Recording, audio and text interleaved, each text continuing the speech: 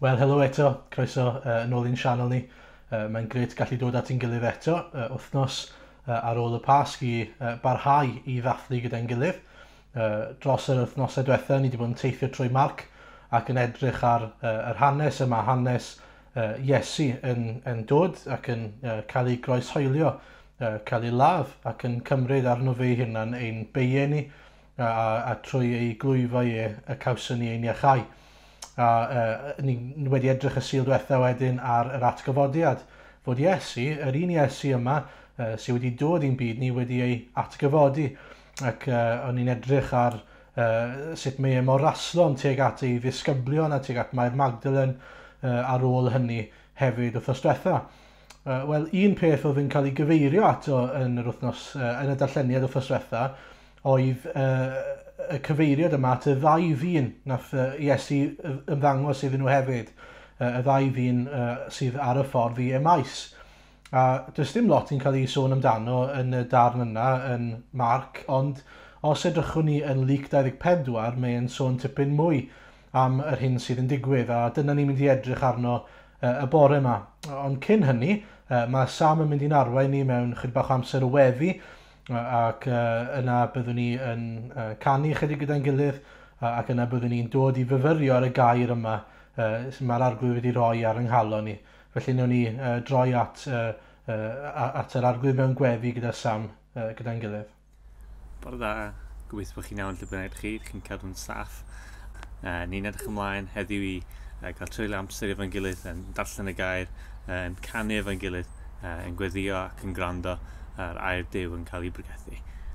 Ni'n darllen heddiw o Luc penod 24, y tudalen ola yn Luc, a dyn ni'n darllen o adnod 13 i 3.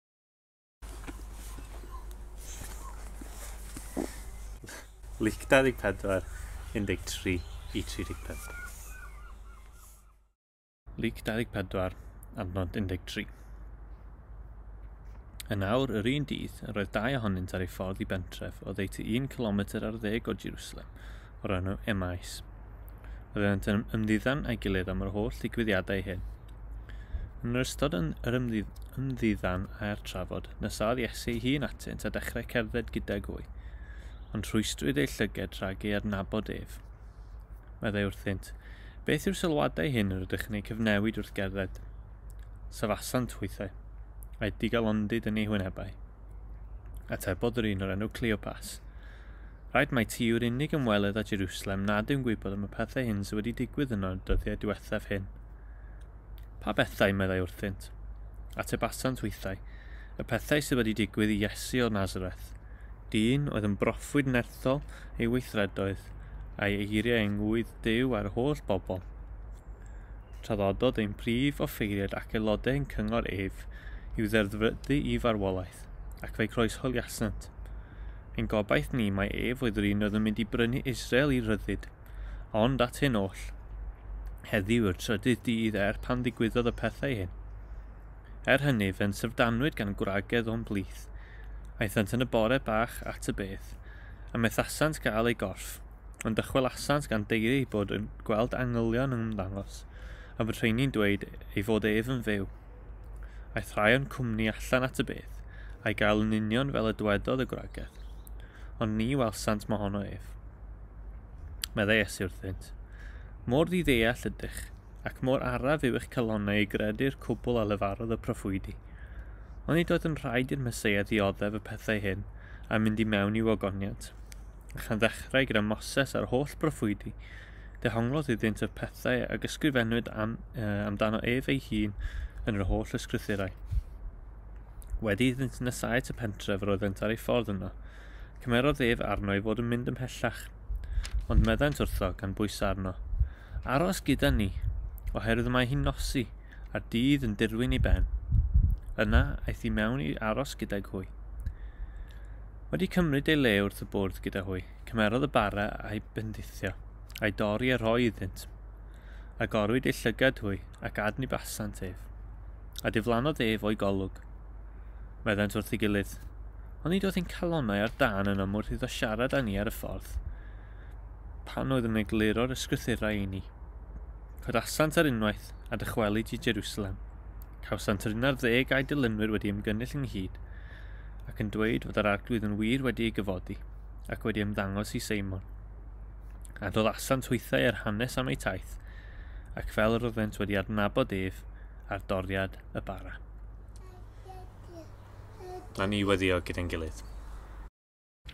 Os nad yw'r arglwydd yn adeiladu'r tŷ, y mae adeiladwyr yn gweithio'n ofer. Os nad yw'r arglwydd yn gwylio'r ddinas, mae'r gwylwyr yn effro'n ofer. Yn ofer y codwch yn fore, yn mynd yn hwyr i orffwyso, a llyfurio yn bwyd a fwytewch, oherwydd mae ef yn rhoi i'w anwylid pan yw'n cysgu. Arglwydd, ni'n diolch i ti, fel mae'r geiriau yn y salm yma'n dweud. Mae ti yw pwrpas pob peth sydd gyda ni. Ti oedd yna ar y dechrau, ti sydd yna erbyn y diwedd, ac yno ti yn llwyr. Mae popeth yn cael ei bywyd. Arglwydd, maddau ni, mor aml ydyn ni'n byw yn bywydau i ffwrdd ohono ti. Maddau ni, arglwydd, mor aml ydyn ni'n ceisio adeiladu ein tai ni, arglwydd, hebddo ti. Maddau ni, arglwydd, am yr amser dyn ni'n effro'n y nos, yn gwylio a gwylio. Ond eto, arglwydd, os nad wyt ti yna, does dim pwrpas i'n gwaith ni, arglwydd. Arglwydd, helpa ni, mhob peth yn ni'n gwneud i wneud o dy ogoniant di, dy enw di, mwyn i ti gael dy glodfori yn ble bynnag gyda ni. Arglwydd, ni'n gweddio dros ni yn ystod yr amser hyn, ni'n gweddio byddwn ni'n gwneud y mwyaf o'r amser sydd gyda ni. A byddwn ni ddim yn gadael i'r amser hyn falle, arglwydd, lle ni'n cael mwy amser gyda'n teuluoedd, arglwydd, llai amser yn teithio nôl ymlaen i'r gwaith, arglwydd, neu falle os yw'n gwaith ni wedi stopio yn llwyr, arglwydd, helpa ni ddefnyddio amser yma yn ddoeth i weddio, i ddarllen, arglwydd, i dreulio amser yn darllen llyfrau, arglwydd, falle nad ni'n cael cyfle i gwneud hynny fel arfer. Ac arglwydd, yn yr amser hyn lle dyn ni wedi'n pellhau yn dderyddol wrth ein gilydd, arglwydd, helpa ni i glosio at ein gilydd fel eglwys, arglwydd, ond helpa ni, arglwydd, i groesi'r ponty dyn ni wedi adeiladu yn y blynyddoedd sydd wedi bod, arglwydd, i siarad ar y ffôn gyda pobl, i wneud cysylltiadau newydd. Nid ein mwyn ni, arglwydd, ond fel mae'r salm yma'n deud, gyda ti, arglwydd. Ni'n gweddi, arglwydd, bod ni ddim yn gweithio yn ofer, bod ni ddim yn codi yn ofer, a llafurio. Da ni'n ymddiried yn y ti, arglwydd, ac yn camu allan mewn ffydd, yn ymddiried, arglwydd, dy fod ti yn gweithio gyda ni, oherwydd dyma'r gwaith ti wedi gael yn ei wneud, i wneud disgyblion, i rhannu'r newyddion da, i sôn wrth eraill pa mor anhygoel wyt ti, a pa mor rhagorol ydi bod yn dy bresenoldeb di. Arglwydd, helpa ni, ym mhob peth dyn ni'n gwneud, i wneud o dy enw di, ar ogoniant i dy enw mawr di. Ac arglwydd, ni'n gweddio dros y rhai ohono ni sydd falle yn sal, arglwydd, falle sy'n gallu bod, gallu gwrando ar hwn yr un pryd a bab arall, oherwydd yr amgylchiadau od yma. Dyn ni'n diolch i ti am y fendith sydd yn fanna. Ar arglwydd, dyn ni'n gweddio i ti closio at yn ei gyd, arglwydd. Ond yn enwedig at rai sydd yn teimlo yn unig, arglwydd, yn enwedig at rai sydd falle yn sal neu'n teimlo'n fregus, arglwydd, closio at nhw. Bydd yn nerthol, bydd yn bwerus, arglwydd, llenwa ni gyd gyda dy ysbryd glân, a gad i ni fod yn ymwybodol dy fod ti yn adeiladu y tŷ gyda ni, dy fod ti yn gwylio'r ddinas gyda ni. Dyn ni'n diolch i ti, arglwydd, y bydde ti yn ti wedi dweud bod ti gyda ni, ti wedi dweud does neb yn gallu dod yn ein herbyn ni oherwydd rwy ti yn amddiffyn ni. Does dim byd yn gallu'n gwahanu ni oddi wrth ti, arglwydd. Oherwydd nid arno ni, nid ar unrhyw beth arall mae'n ffydd na'n perthynas ni gyda ti'n dibynnu, ond ar waed yr arglwydd Iesu a dywallwyd ar y groes. Diolch, arglwydd, dy fod ti'n ein cadw ni'n ddiogel.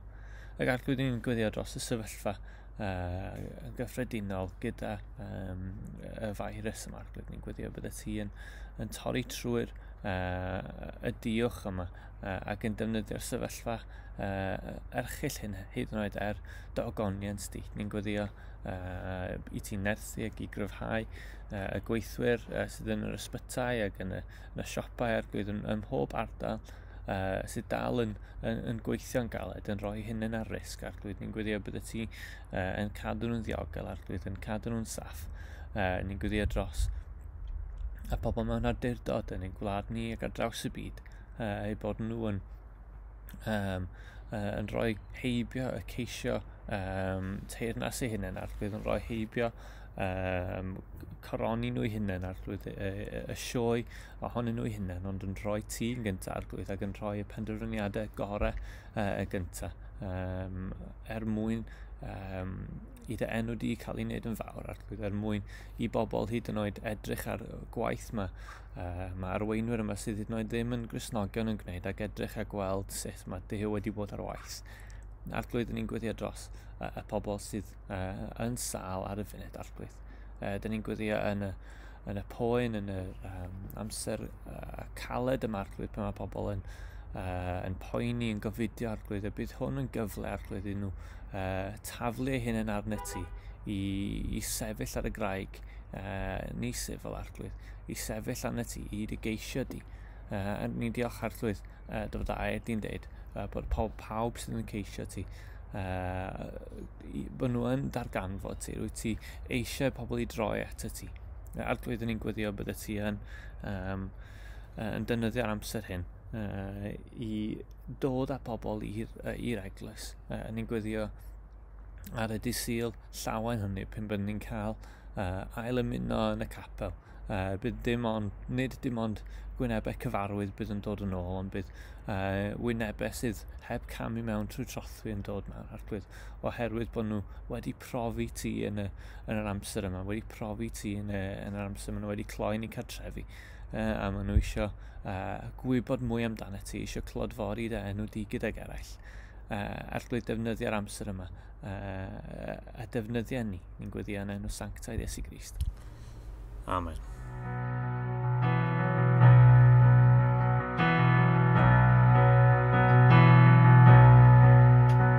Glywaf yr Iesu'n dweud fod ysgwydd ar y iau yn ti'n gwan trwy bata fi fo fi ti fy ngras di drai.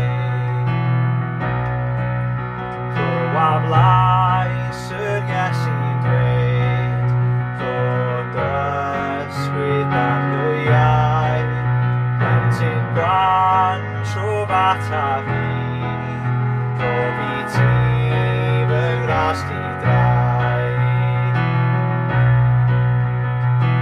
Talodd Iesu'n llawn nawr wy'n fydd yn wir, golchodd Sgrin fy mhechod cas yn wyn fel ein ac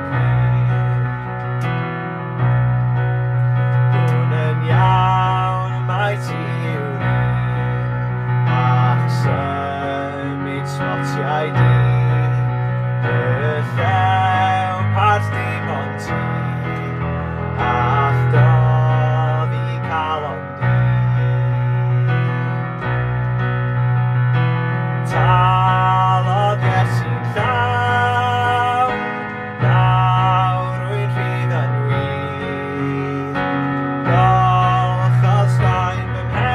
cas yn wyn fel ein ac ac o flaen yr orsedd wen yn gyflawn safa fi dod i ddiw a gwaed yr oen a fi fy unig Talodd Iesu'n llawn nawr wy'n fydd yn wir, golchodd Sgrin fy mhechod cas yn wyn fel ein ac wir.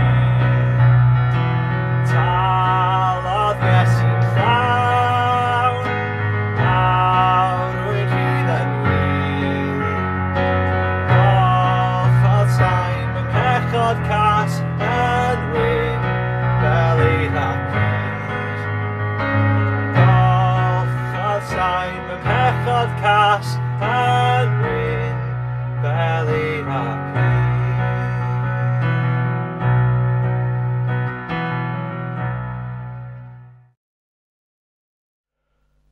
Reit, wel, fel o'n i'n sôn, mae'r darn yma yn Luc 24 a chi wedi clywed y darlleniad yn sôn am y ddau ddyn yma sydd yn teithio. A dwi jyst am geisio ein atgoffa ni o'r hanes a mynd trwy yr hanes yma yn sydyn iawn gyda'n gilydd i ni jyst deall yn iawn. Mae'r ddau ddyn, Cleopas a'i ffrind, mwy na thebyg yn ffrindiau i'r disgyblion. Maen nhw'n amlwg yn gwybod lle mae'r disgyblion, maen nhw'n mynd ac yn ei ffindio nhw ar y diwedd. A mae hefyd yn debygol bod nhw yn ddilynwyr o ryw fath o'r arglwydd Iesu. A felly maen nhw ar ei ffordd o Jerusalem lle mae'n siŵr oedden nhw'n dathlu'r Pasg ac hefyd wrth gwrs yn dystio ni groeshoeliad yr arglwydd Iesu. Ac yna maen nhw wedi aros y gwmpas am nes y trydydd dydd mwyn gweld beth oedd yn digwydd. Maen nhw ar ei ffordd mwy na thebyg nôl adre i Emais a Mawdna'n daith o'r chydig dros 7 milltir neu 11 kilometr os yswelltych chi kilometre. Mae Iesu yn dod wrth i hymyl nhw ond maen nhw'n cael eu cadw rhag gweld pwy yw e. Felly mae Iesu'n dechrau sgwrsio gyda nhw ac yn gofyn beth maen nhw'n siarad amdano, pam maen nhw'n drist. A maen nhw'n esbonio iddo fe bod nhw wedi bod yn dystio i'r holl bethau yma sy'n digwydd, Iesu'n cael ei groeshoelio ac o'n nhw wedi gadael yn drist gan ei bod nhw wedi gobeithio, roedden ni wedi gobeithio oedden nhw'n dweud, a ddim yn gobeithio mwyach. Mae Iesu fydde'n prynu Israel i ryddid. Roedden nhw wedi aros y tridiau, hyd yn oed wedi dod ar draws y merched yma oedd wedi dweud bod nhw wedi tystio fod nhw wedi gweld yr angylion a y cwbl glywon ni amdano wrthos diwetha. Ond oedd hynny i weld ddim yn ddigon da iddyn nhw. Gan eu bod nhw ddim wedi gweld Iesu gyda'i llygad eu hunain, maen nhw'n gadael yn drist. Maen nhw eu hunain yn mynd at y bedd, ond dyw hwnna wrth gwrs ddim yn dangos unrhyw beth iddyn nhw, dim ond fod e'n wir fod Iesu ddim yn y bedd mwyach. Yna mae Iesu yn esbonio mor ddiddeall ydyn nhw a mor araf ydyn nhw i gredu mae'r Hen Testament neu'r ysgrythurau yn dweud am yr arglwydd Iesu. Mae'n dweud ei hunan fod rhaid i'r arglwydd Iesu ddioddef fel hyn a fod rhaid i'r arglwydd Iesu fynd mewn i'w ogoniant. Ac yna mae'n mynd mlaen i ddangos sut mae'r Moses a'r proffwydi yn dangos Iesu Grist i bobl Israel ac i ni, i bawb. Ac yna mae Iesu wrth iddyn nhw gyrraedd Emais yn dweud fod am ei gadael nhw a cario ymlaen ar ei daith, ond mae'n hwyr a mae angen bwyd arnyn nhw, felly maen nhw'n ysu iddo fe aros a maen nhw'n perswadio fe i wneud hynny ac yn cael swper gyda fe. Ac wrth i Iesu ddiolch am y bwyd a torri'r bara, mae llygad nhw'n cael ei hagor a maen nhw'n gweld mae Iesu oedd yr un oedden nhw'n teithio gyda ac yn sydyn mae Iesu'n diflannu. A maen nhw'n dechrau sgwrsio gyda'i gilydd gan ddweud fod eu calon nhw ar dan wrth i Iesu esbonio'r Beibl iddyn nhw. A maen nhw'n mynd syth nôl i Jerusalem ar ôl i Iesu ddiflannu a ar ôl i llygad nhw gael ei hagor. Maen nhw'n mynd syth nôl i Jerusalem i ddweud wrth y disgyblion eu bod nhw wedi gweld Iesu Grist, fod e'n wir wedi cael ei gyfodi. Felly dyna'n fras y stori sydd gyda ni, yr hanes sydd gyda ni felly. A heddiw dwi am yn ei ystyried yn gyntaf be mae Iesu'n ei wneud, pam fod e'n mynd o gwmpas yn gyntaf be mae Iesu'n ei wneud wrth ymdrin â'r dynion yma, wrth iddo fe gael ei llygad nhw i pwy yw e. Yn ail wedyn, pam e'n gwneud hynny, ac yn drydydd, pam fod hynny'n bwysig, neu pa ots yw hynny i ni. Y cwestiwn cyntaf beth mae Iesu'n gwneud fan hyn? Ond mae'n dweud yn adnod 16, ond rhwystrwyd ei llygaid rhag ei adnabod ef. Mae'n cuddio ei hunan. Mae'n ei rhwystro nhw rhag gallu gweld pwy yw e'n gorfforol. Hynny yw, os fydden nhw wedi gweld ei wyneb bydden nhw'n gwybod yn union pwy yw e. Ond pam? Pam fod e'n gwneud hynny? Ydy e'n chwarae gemau gyda nhw? Ydy e'n rhyw fath o brawf arnyn nhw? Wel, na, dwi ddim yn credu bod e'n un o'r reina. Mae'n cuddio ei wyneb oddi wrthyn nhw mwyn iddo fe amlygu ei hunan iddyn nhw, mwyn iddo fe amlygu ei hunan iddyn nhw. Meddyliwch am y peth, mae Iesu'n cuddio ei wyneb, ei olwg, mwyn iddyn nhw weld yr Iesu go iawn. Nid y syniad o Iesu sydd gyda nhw, ond pwy yw Iesu mewn gwirionedd. A mae'n wers bwysig i ni ac yn esiampl i ni o sut mae Iesu yn dangos i ni pwy yw e. A dyna, gobeithio byddwn ni'n gweld wrth i ni fynd trwy y darn yma. Mae nhw gyda rhyw ddisgwyliadau o pwy yw Iesu a rhyw syniadau ei hunan o pwy yw e. Mae nhw'n meddwl fod e'n mynd i brynu Israel i ryddid, ond dwi ddim yn credu bod nhw wir wedi deall pwy yw Iesu. Dwi'n meddwl bod nhw'n disgwyl fod Iesu yn rhyw fath o frenin daearol, yn frenin sy'n mynd i ddod yn nhw i ryddid oddi wrth y Rhufeiniaid. Dyna pwy dwi'n credu oedden nhw'n disgwyl gweld. Dyna pam dwi'n credu fod Iesu yn ymateb trwy ddweud mor ddiddeall ydyn nhw. Oherwydd os fydden nhw wedi deall pwy oedd Iesu a beth oedd e wedi dod i'w wneud, bydde Iesu ddim wedi galw nhw'n ddiddeall. Ond dyn nhw ddim wedi deall pwy yw Iesu. A mae'n dangos i ni bod ateb Iesu hunan, mae ateb yn awgrymu ni fod na fwy i'r arglwydd Iesu. Dyn nhw'n gwybod mae Iesu sy'n siarad, maen nhw'n credu mae rhyw ddyn sy'n siarad. Ond mae'r dyn yma yn ei golwg nhw ten, mae'r Iesu yn datguddio iddyn nhw y gwirioneddau yma am Iesu ei hun. Ac mae nid pwy maen nhw'n meddwl yw Iesu go iawn. Oherwydd os fydden nhw'n credu fod Iesu wedi dod i'w rhyddhau nhw o afel Satan, dwi'n credu bydde Iesu wedi ymateb trwy ddweud, mor arbennig, gwyn eich byd chi wedi dod i ddeall pwy yw y Meseia, y cwbl sydd ei angen arnoch chi nawr yw credu yn y Meseia. Ond nid dyna ddigwyddodd wrth gwrs, mae Iesu'n dweud mor ddiddeall. A mae'n ddiddorol, mae'n drist mewn ffordd, ar hyn o bryd, maen nhw mor agos, maen nhw wedi tystio i'r hyn sydd wedi digwydd, maen nhw hyd yn oed wedi rhagweld, falle bydde fe'n atgyfodi ar y trydydd dydd. Ac eto, maen nhw mor bell. Maen nhw mor bell o'r Iesu, maen nhw wedi gweld wyneb yn y gorffennol. Dyn nhw ddim wedi deall pwy yw yr Iesu go iawn. Maen nhw hyd yn oed wedi gobeithio. Maen nhw'n dweud yn adnod 21 ymlaen. Ein gobaith ni oedd mae ef oedd yr un oedd yn mynd i brynu Israel i ryddid, fel ni'n sôn. Ond at hyn oll heddiw i'r trydydd dydd pan ddigwyddodd y pethau hyn. Hynny, fe'n syfrdanwyd gan rai o'r gwragedd o'n plith, eithant yn y bore bach at y beth, a methasant gael ei gorff, ond dychwelsant gan deiri ei bod wedi gweld angylion yn ymddangos a bod yr rheini'n dweud ei fod ef yn fyw. Aeth rhai o'n cwmni allan at y beth, a'i gael yn union fel y dywedodd y gwragedd, ond ni welsant mohono ef. Maen nhw'n mynd mor bell ar y daith, nag ydyn nhw, maen nhw'n cyrraedd, maen nhw'n mynd mor agos at y cam olaf, sef profi fod yr arglwydd Iesu yn fyw, a maen nhw'n gobeithio am frenin. Ond y broblem oedd, petai nhw wedi dod at yr arglwydd Iesu a gweld Iesu yn y cnawd, bydden nhw ddim gwell off. Bydden nhw just wedi dod i weld Iesu, yr un maen nhw'n tybio yw y brenin daearol yma, y brenin tymhorol yma, y brenin bydden nhw'n rhyddhau nhw o afael y Rhufeiniaid falle neu tîm nhw, ond dyw hynny neu dim gwahaniaeth yw henaid nhw, dyw hynny dim gwahaniaeth i le maen nhw'n treulio eu tragwyddoldeb nhw. A felly mae'r brenin maen nhw'n aros amdano yn ddim byd i'w gymharu a pwy yw Iesu go iawn. A dyma pam dwi'n credu fod Iesu yn cuddio ei hunan oddi wrthyn nhw. A dyma mae Iesu yn ei wneud wrth guddio ei hunan oddi wrthyn nhw yn gorfforol yw dangos ei hunan iddyn nhw yn ysbrydol. Yn dangos mewn gwirionedd pwy yw e.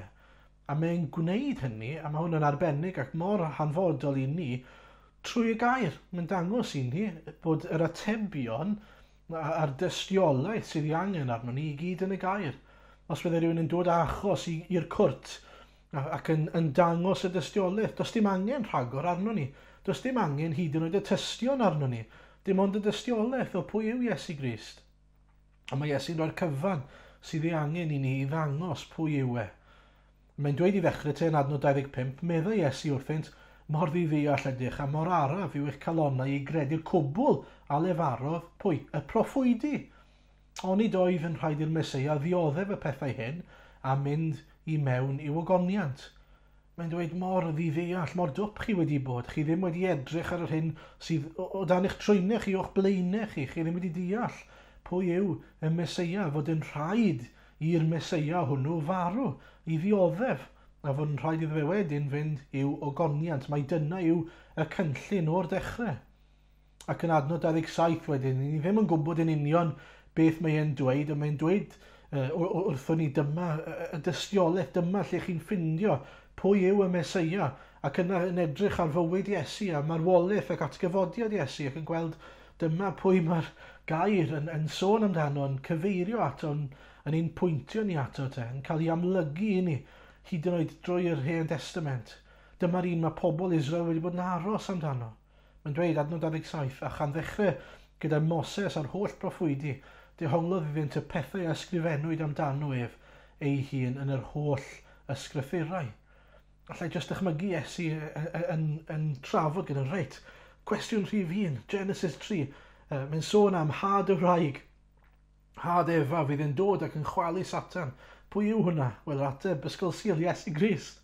Hanes Abraham, pwy yw had Abraham? Pwy yw'r yr hwrdd fydd yn cael ei ddarparu yn lle Isaac, Iesu Grist, a cwestiwn 3 ac yn y blaen. Bod e'n mynd trwy'r Hen Testament i gyd a jyst yn pwyntio mas i ni. Dyma pwy yw Iesu Grist, dyma pwy maen nhw'n cyfeirio ato. Dyma beth mae'r cyfan yn ein harwain ni ato yw bywyd, marwolaeth ac atgyfodiad a wedyn teyrnasiad Iesu Grist. A dwi jyst am gymryd Eseia 52 a 53 fel rhyw fath o test case i ni heddiw, oherwydd mae'n dangos lot i ni, nid yn unig am beth mae Iesu'n ni'n neud, ond pwy yw Iesu hefyd. Felly os ni'n dechrau gyda adnod 13, trydydd adnod ar 10 yn menod 52, mae'n dweud wrthon ni, yn awr bydd fy ngwas yn llwyddo, fe'i codir a'i ddyrchafu, a bydd yn uchel iawn. Ar y pryd roedd llawer yn syni ato, roedd ei wedd yn rhy hagar ei ddyn, a'i bryd yn hyllach na neb dynol, a phobloedd lawer yn troi i ffwrdd rhag ei weld, a brenhinoedd yn fyd o'i blegyd, ond byddant yn gweld peth na seglurwyd iddynt, ac yn deall yr hyn na chlywsant amdano. Be sy'n ganddon ni fan hyn yw Duw yn datgan ac yn rhagdweud drwy Eseia yr hyn fydd yn digwydd i'r arglwydd Iesu, ar y pryd fod pobl yn syni oherwydd ei olwg bydden nhw'n gweld rhyw ddydd yr arglwydd Iesu wedi cael ei ddyrchafu yn teyrnasu yn y nefolion leoedd yn y nef. Ac maen nhw'n syni ac bydd brenhinoedd yn fyd, mae'n dweud, oherwydd doedd dim byd yn arbennig am y ffordd mae'n edrych, neu roedd yn edrych, ond rhyw ddydd bydden nhw'n gweld yn ei ogoniant. Ac yna'n penod 53, ni'n clywed fod yna un sydd yn mynd i gael ei eni ac yn mynd i dyfu lan o'i blaenau nhw. Bod e'n un cyffredin ei olwg, un clwyfedig, un sydd yn cymryd ein dolir ni, un archollwyd am ein troseddau ni, un gafodd ei ddryllio am ein camweddau ni. Roedd pris ein heddwch ni arno fe. A wedyn ni'n clywed fod yr arglwydd Iesu fel ei gymeriad pwy oedd un oedd yn ddistaw, un oedd yn danostwng ei hunan, un oedd yn ifydd, yn ffyddlon i'w dad, un oedd yn gariadlon. Dyma pwy yw yr arglwydd Iesu. Ac yna ni'n darllen o adnod 10 ymlaen, pan rydd ei fywyd yn aberth dros bechod, tybed pwy yw hwnna, fe wel ei had, fe estyn ei ddyddiau, ac fe lwyddau wellus yr arglwydd yn ei lawef. Wedi helbulon ei fywyd fe wel o leini, a chael ei fodloni yn ei wybodaeth.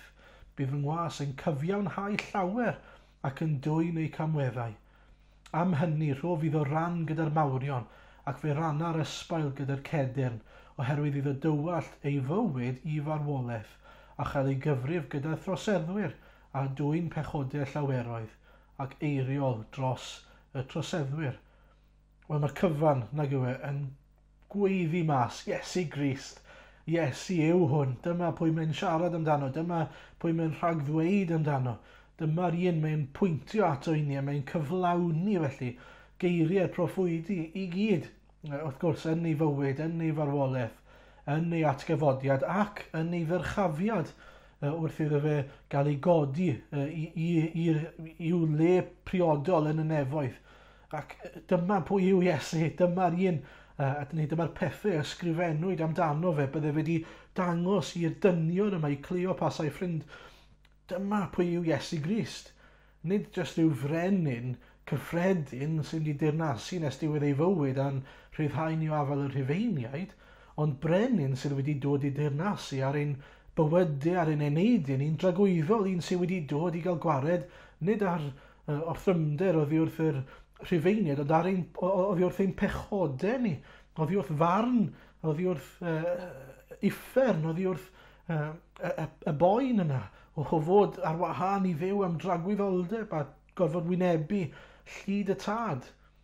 Dyma'r un yw Iesu Grist. Dyma pwy mae'n datgan ei hunan i fod ac yn dangos ei hunan i fod.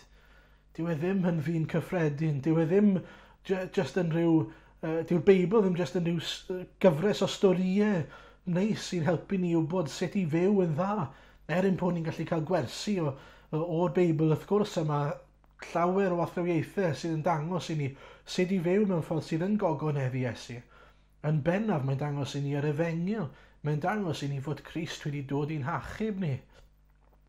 A dyma pam mae rhaid i ni ofyn y cwestiwn ola, beth yw'r ots? Pam fod e'n bwysig? Pam fod e'n bwysig i'r dynion yma? Os ots bod nhw ddim wedi deall pwy yw'r Iesu go iawn? Os ots, os nag i ni wedi deall yn iawn pwy yw Iesu Grist? Wel, yn syml, oes mae ots. Mae'n mor bwysig, mae'n hanfodol, mae'n fater o fywyd neu farwolaeth, life or death. Mae'n ots, mae'r ots mor bwysig oherwydd dychmygwch petai Iesu wedi amlygu hynny'n yn gorfforol i'r ddau ddyn yma, a'i bod nhw wedi gadael yn hapus ac yn sionc. Dim ond i Iesu wedyn esgyn i'r nefoedd yn ôl i gynllunau ychydig yn ddiweddarach. Dychmygwch sut bydden nhw wedi cael ei gadael. Bydden nhw wedi cael ei gadael mor drist, wedi siomi, bydden nhw wedi meddwl fod Iesu'n gelwyddgu, oherwydd o'n nhw yn meddwl fod Iesu wedi dod i fod yn frenin arnyn nhw nawr, yn yr ystyr brenin deiarol, bydol. Mae wedi dod i fod yn frenin arnyn nhw nawr, ond brenin ar ei eneidiau nhw, brenin ei bywydau nhw, nid rhyw frenin gwleidyddol, nid brenin sydd yn dod i ryddhau pobl Israel yn llythrennol o afel y Rhufeiniaid. A felly, os fydden nhw wedi aros yn y stad yna, o dim ond meddwl mae dyna pwy oedd Iesu, bydden nhw wedi cael ei gadael, wedi ei siomi, ac yn meddwl fod Iesu yn gelwyddgu. Ond nid dyna pwy yw Iesu. A dyna pam mae mor hanfodol ei bod nhw'n deall pwy yw'r Iesu go iawn. A dyna pam mae mor hanfodol ein bod ni'n deall pwy yw Iesu go iawn. Mae'n ddigon hawdd i ni ddod i ryw gasgliad o pwy ni'n meddwl yw Iesu, ond pwy yw e go iawn? Iesu yw'r un sydd yn fyw wedi dod yn gnawd, sydd wedi dod i achub pechaduriaid. Mae Iesu wedi dod nid yn rhyddhau ni o afel y Rhufeiniaid, a os bydde hynny'n wir, wel bydde fe'n ddim byd i wneud â ni, oherwydd dyn ni ddim o dan dirnasiad y Rhufeiniaid bellach. Mae wedi dod i'n rhyddhau ni o afel Satan, o afel pechod. Mae wedi dod i'n rhyddhau ni i fywyd newydd yn Rhys Iesu, i fod yn arglwydd ar ein bywydau ni. Mae wedi dod er mwyn i ni gael bywyd yn ei holl gyflawnder, bywyd tragwyddol. Ac os nag ydyn ni wedi gweld hynny, does dim ots yn y byd os ydyn nhw'n gwybod beth mae Iesu'n edrych fel yn gorfforol neu ddim. Maen nhw wedi camddeall pwy yw Iesu yn ei hanfod. A dyma'r her i ni te. Ydych chi wedi gweld yr Iesu go iawn, y gwir Iesu? Iesu y Meseia, Iesu'r arglwydd. Yr Iesu mae Moses a'r proffwydi yn sôn amdano, yn pwyntio ato. Mae'n ddigon rhwydd i chi ddod i ryw gasgliad o pwy yw Iesu Grist. Mae hwnna'n ddigon rhwydd i wneud. Gall unrhyw un wneud hynny. Alla i edrych arnoch chi ar ôl eich cwrdd â chi unwaith a penderfynu pe na fi'n hoffi chi neu ddim, pe na chi'n dda neu'n ddrwg neu ddim, neu be bynnag. Dyw na ddim yn golygu fod e'n wir amdano chi. Jyst fi sydd wedi'n gwneud casgliad amdano chi. A mae'r un peth yn wir am Iesu. Tybed ydych chi wir wedi chwilio yr ysgrythurau, y gair, y Beibl a gweld pwy mae Iesu yn datgan i hynna i fod. Pwy mae e'n dangos i hynna i fod wrth iddo fe gyflawni'r holl bethau mae'n rhag ddweud amdano fe yn yr Hen Testament. A tybed ych chi wedi sylweddoli fod hynny ar rhywbeth i wneud â chi. Os ydw i eisiau gwneud penderfyniad cywir ynglyn â pwy yw Iesu, mae rhaid i fi dreulio amser yn ei gwmni fe. Yn yr un ffordd, os i fi eisiau dod i ddeall pwy ydych chi go iawn, i'ch adnabod chi go iawn, mae rhaid i fi dreulio amser yn eich cwmni chi. Mae rhaid i fi wybod pwy ydych chi. Mae rhaid i fi ddysgu am eich bywyd chi.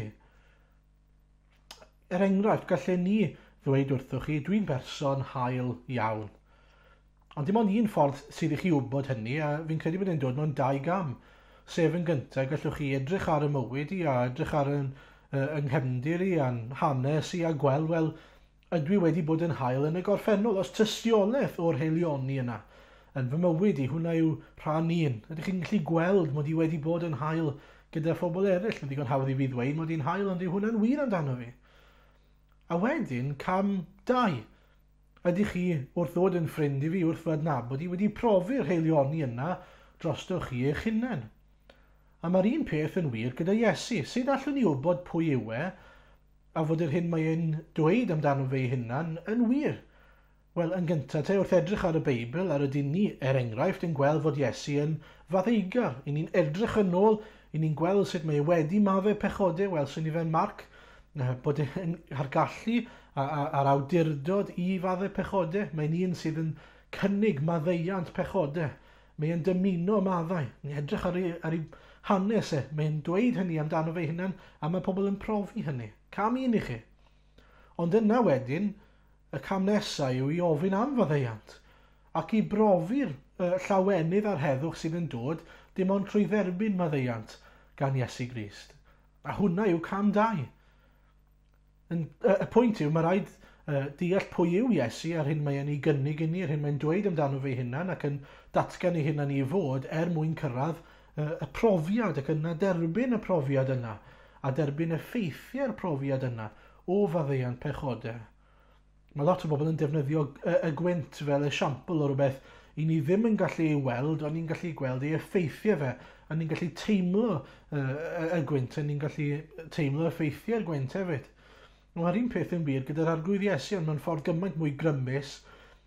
I ni ddim yn gweld yr arglwydd Iesu, ond os i ni'n dod at yr arglwydd Iesu, yn gweld fod e'n darparu, yn cynnig, yn dymuno i ni gael maddeuant pechodau, ac yna'n gofyn am faddeuant pechodau, mi newn ni brofi effaith hynny, newn ni brofi sgil effeithiau hynny, sef yr heddwch sydd tu hwnt i ddeall dyn, sydd dim ond yn dod wrth i ni dderbyn maddeuant pechodau. A mae'n ddiddorol i fi beth mae'r dynion yma ni ddweud, hyd yn oed ar ôl gweld Iesu Grist, maen nhw'n dweud hyn, ond nid oedd e'n calonnau ar dan ynon wrth iddo siarad â ni ar y ffordd pan oedd yn egluro'r ysgrythurau i ni. A mae hwnna'n dweud y cyfan dwi'n credu, roedd eu calonnau nhw ar dan wrth ddod i adnabod yr Iesu Grist go iawn. Nid drwy weld eu llyged nhw, ond wrth sylweddoli gyda llyged ffydd os hoffech chi, pwy yw Iesu Grist go iawn. Dychmygwch petai'r sgwrs yna gyda Iesu ddim wedi digwydd. Bydden nhw wedi cael ei gadael yn y diwedd wedi ei siomi yn llwyr o sylweddoli fod yr Iesu yma oedden nhw wedi disgwyl fydde'n darparu brenhiniaeth i Israel a concro Rhufain, bydde hwnna wedi ei chwalu'n llwyr, bydde hwnna ddim wedi digwydd a bydde Iesu wedi gadael i'w ogoniant. Beth amdano chi te? Pwy yw Iesu? Mae rai pobl yn hoffi gofyn y cwestiwn, pwy yw Iesu i chi? I fi, dim dyna'r cwestiwn i ofyn. Y cwestiwn i ofyn yw, pwy yw Iesu go iawn ac ydych chi wedi gweld hynny? Ydych chi wedi sylweddoli fod tystiolaeth o hynny yn y gair Duw ei hunan? Pwy mae e yn datgan yw e yn y gair? Sut mae'n cyfeirio ni ato fe ei hunan? Sut mae'n rhagddweud am ei hunan ac yn cyflawni'r cyfan sy'n cael ei ddweud am ei hunan yn ei fywyd ac yn ei farwolaeth ac yn ei atgyfodiad? A'r cwestiwn mawr yw, ydych chi wedi derbyn hynny wedyn? Ydych chi wedi derbyn mwyn profi hwnna drostoch chi eich hunan? Chi'n gweld mae'r Beibl yn pwyntio at y Crist yma. Mae'n llawn o'r Crist yma. Mae ei gyd ynglyn â'r Crist yma sydd yn dduw wedi dod yn gnawd, neu Duw sydd wedi gwisgo gnawd. Y Crist yma sydd wedi byw bywyd perffaith yn ein lle ni. Y Crist yma sydd wedi ei groeshoelio am ein pechodau ni. Wedi atgyfodi, wedi ei ddyrchafu. A'r Crist sy'n nawr yn teyrnasu am dragwyddoldeb. Y Crist yma fydd yn dod yn ôl i farnu pob enaid, rhyw ddydd. A dyna rili lle mae rhaid i ni ystyried, wel, pam fod hyn yn berthnasol i chi a fi? Beth yw'r ots? Pwy yw Iesu Grist go iawn? Wel, yr ots yw, yn fwy na dim arall, rhyw ddydd bydd Iesu Grist yn dod yn ôl a bydd rhaid i bob glin blygu iddo fe, bydd pob glin yn plygu, bydd pob tafod yn cyffesu mae fe yw'r arglwydd Iesu. Mae'n dweud hynny yn Philippiaid 2. Ond y cwestiwn yw, ble byddwch chi'n sefyll ger bron Iesu ar y diwrnod hwnnw? Wel, os chi wedi sylweddoli pwy yw Iesu go iawn, chi'n mynd i fod yn barod am y diwrnod hwnnw, byddwch chi wedi ymddiried ynddo fe, byddwch chi wedi derbyn maddeuon pechodau, wedi dod i'w adnabod e fel yr Iesu go iawn, ac felly byddwch chi'n barod. Byddwch chi wedi rhoi eich ffydd ynddo fe, byddwch chi wedi'ch perffeithio ganddo fe, a byddwch chi'n edrych ymlaen at dragwyddoldeb gyda'r arglwydd Iesu, yn ei weld e yn ei wedd, yn wyneb yn wyneb. Ond os nag ych chi'n barod, os nag ych chi wedi gweld pwy yw Iesu Grist go iawn, nid dyna fydd yr achos i chi. Byddwch chi ddim yn ei adnabod e, a dyna beth mae Iesu'n dweud i'r rhai dyw e ddim yn ei adnabod pan bydden nhw'n dod at gatiau'r nefoedd fel petai byddwn dweud dwi ddim yn adnabod i. Cerodd i'r ffydd, a bydd uffern dragwyddol yn ei wynebu nhw. Ond di ddim yn dymuno hynny, mae'n dymuno yn hachub ni. Dyna pam mae wedi dod i'n byd ni.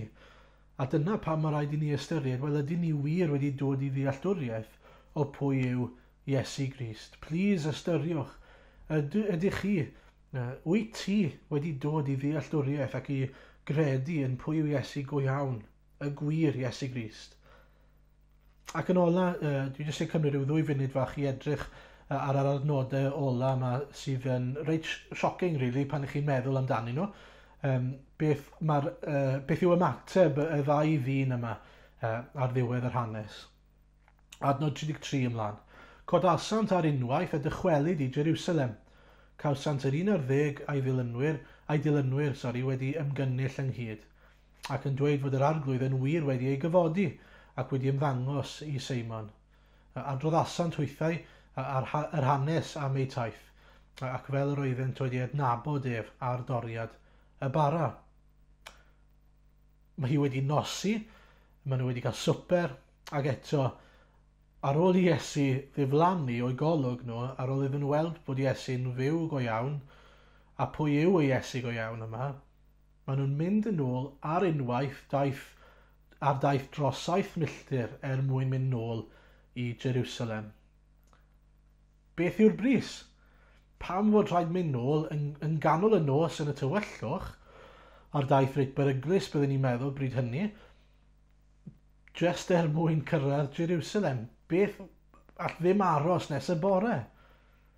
Wel, beth all ddim aros yw y newyddion yma, y sylweddoliad yma, y reality yma fod Iesu Grist yn fyw, a beth yw goblygiadau hynny. Mae Iesu Grist yn fyw ac felly mae e'n wir yn Feseia. A maen nhw wedi deall nawr pwy yw'r Meseia go iawn. A maen nhw angen dweud wrth y disgyblion, mae'r disgyblion angen gwybod mae Iesu Grist yn fyw, mae'r Meseia yn fyw, mae maddeuant wedi ei ddarparu, mae bywyd tragwyddol ar gael, a mae e'n mynd i gael ei godi i'r nefoedd, mae'n mynd i esgyn yn ôl i'r nefoedd, ond dyw ddim mynd i anghofio ni, mae'n mynd i fod gyda ni. A dyna yw'r newyddion da. A dyna pam mae llawenydd yn ei calonau nhw, oherwydd maen nhw wedi sylweddoli pwy yw y Meseia a'i fod e'n fyw. Maen nhw eisiau mynd i ddathlu, a maen nhw eisiau mynd i ddweud. A mae cwestiwn fyna i ni'n dos e. Ydy'n calonau ni ar dan wrth i ni ddod i adnabod, ac wrth i ni barhau i ddod i adnabyddiaeth o'r arglwydd Iesu yn y gair? Ydy hynny wedi ein lloni ni yn ein calonnau ni'r fath raddau nes bod ni yn gorfod mynd i ddweud wrth eraill a dathlu gydag eraill. Dwi'n eich gadael chi gyda'r geiriau yma o 1:4:1 adnod 3 ymlaen fi'n credu yw sy'n ddisgrifiad mewn gwirionedd o brofiad y Cristion a reality y Cristion. Dyma mewn 4 yn ei ddweud. Bendigedig fyddo Duw a Thad ein harglwydd Iesu Grist.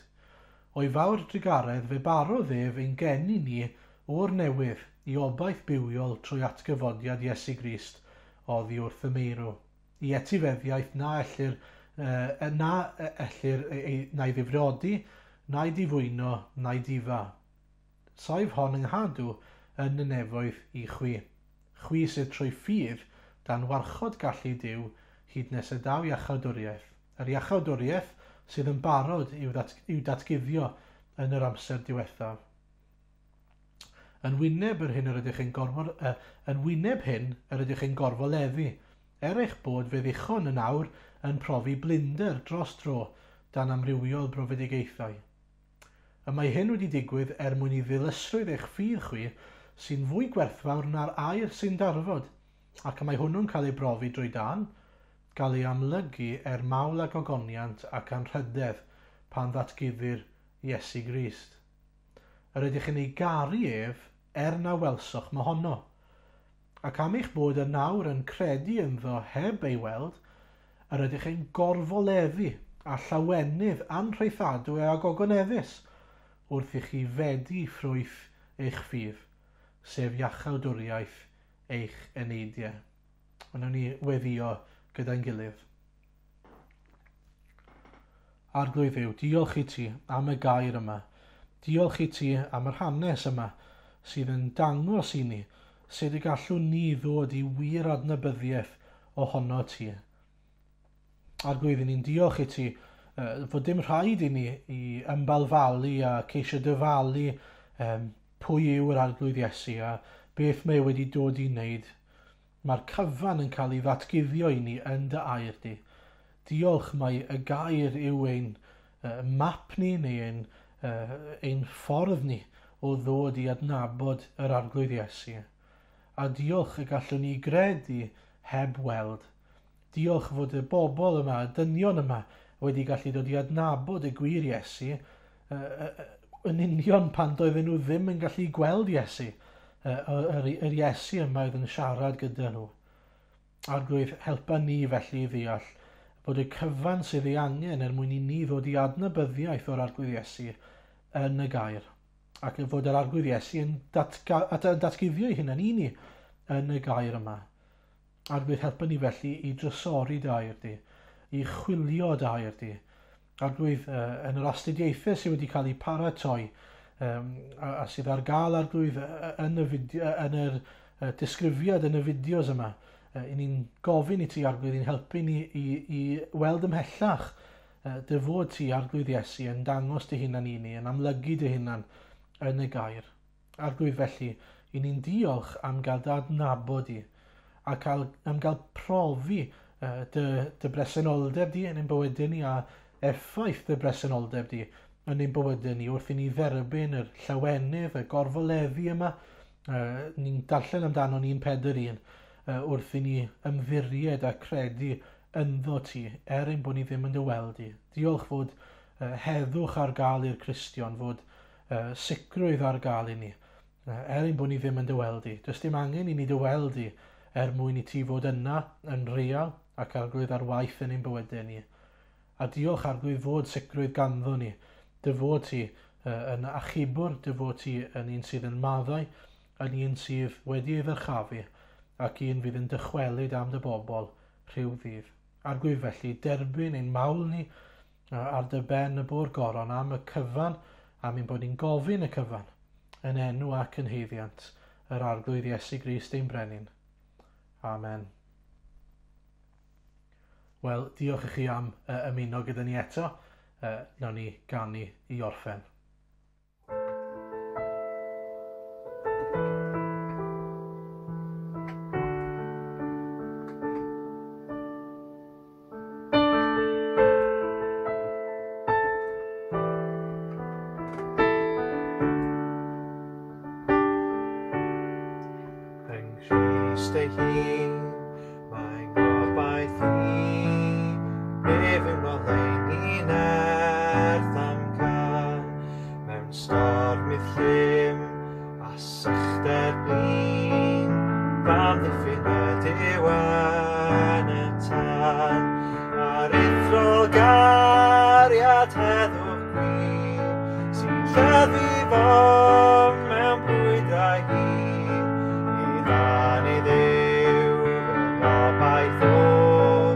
saf af yn byth yng nghariad Cris.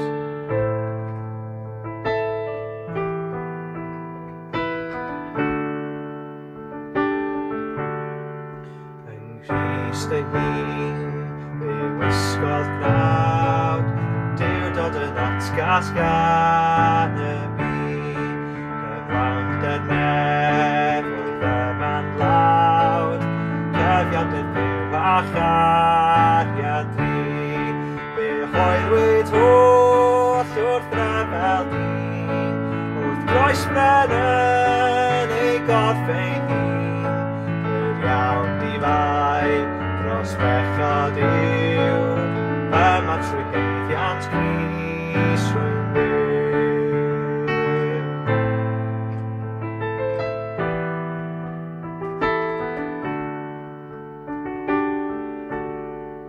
Ymroth y bydd, claddwyd y gwir, golyn i'r byd mewn bedrodi, ffwydodd o'r bydd, daeth gwawdydd glir, ar atgyfodiad Iesu Cri, a'i gonquest ef yw'n honquest i, rwy'n heiddoi Crist, mae'n eiddoi mi, nid oes gan angau golyn mwy, fe'n prynwyd trwy ei werth fawr waith.